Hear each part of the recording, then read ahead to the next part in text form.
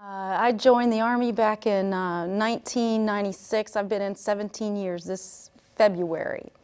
And the journey for me started as along the way. Actually, my father was an Army chaplain, and never did I dream that I would follow in his footsteps. And it was a natural thing to do. And so I inquisitively asked him, as I was trying to find direction in my life, and asked him about seminary. And at the time, didn't know a clue what a seminary was.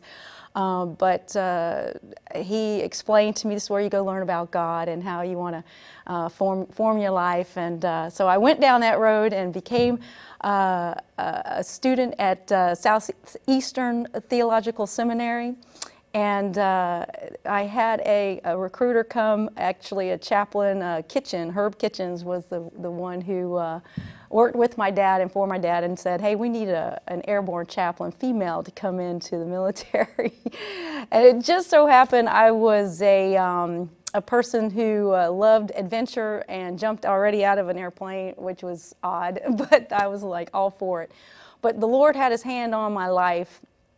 At the age of 19, I had a stroke, and that helped form me and to direct me in a direction, because I was really all over the place, just getting in all the wrong crowds, doing all the wrong things. And the Lord got my attention, and when he grabbed a hold of me one day, and I found myself in a hospital, actually, trying to figure out what was going on with me in my life.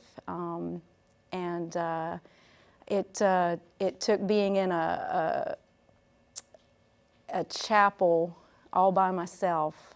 My parents had to go back to where my father was stationed, because this was going to be a long haul for all of us. And I'm 19, scared to death, not knowing what the Lord had in store, whether I was going to die or not. But obviously, with cerebral hemorrhage was a big deal, and I just knew I couldn't do it by myself. And I moseyed up to the 5th floor. It was in Bethesda Naval Hospital, actually, at the time. And I got real close with God real quick, and told him, I said, I can't do this by myself. And understand, I didn't have a relationship with the Lord. When you're a preacher's kid, you think your father can pray you into the kingdom and you don't have to do anything. So this was actually when it became real to have, to be face to face with God and to encounter him.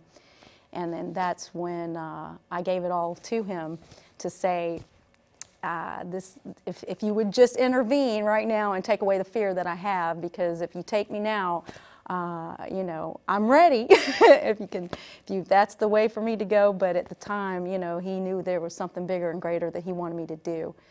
It took me 6 years to figure out what that was, but I did, find my way again into the seminary, and that's when Herb said, let's bring you into the military.